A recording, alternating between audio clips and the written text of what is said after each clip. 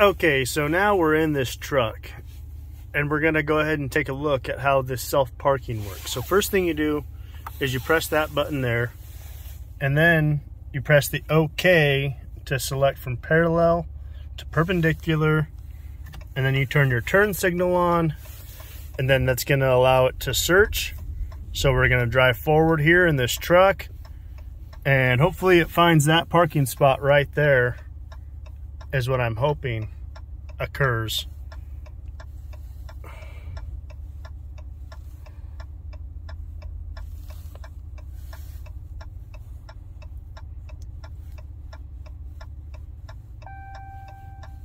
Okay, so it didn't find the first spot. It found this one, so it says space found. Not really sure where it's thinking the space is at, so I'm just driving forward. It says keep moving forward. Okay, it says stop and remove hands from the wheel, shift into reverse. That's what we're doing. And it says move backwards.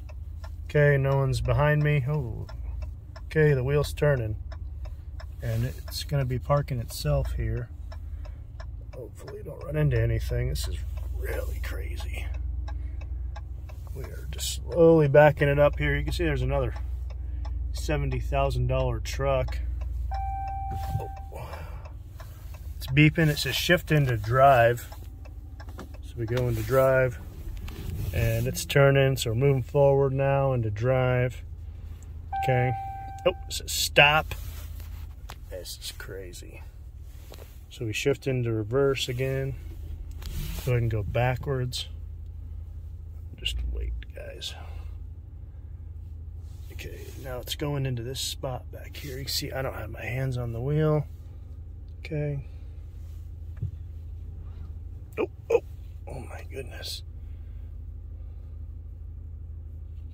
All right, well. And that's good. So we are, in the spot now, pretty deep in the spot.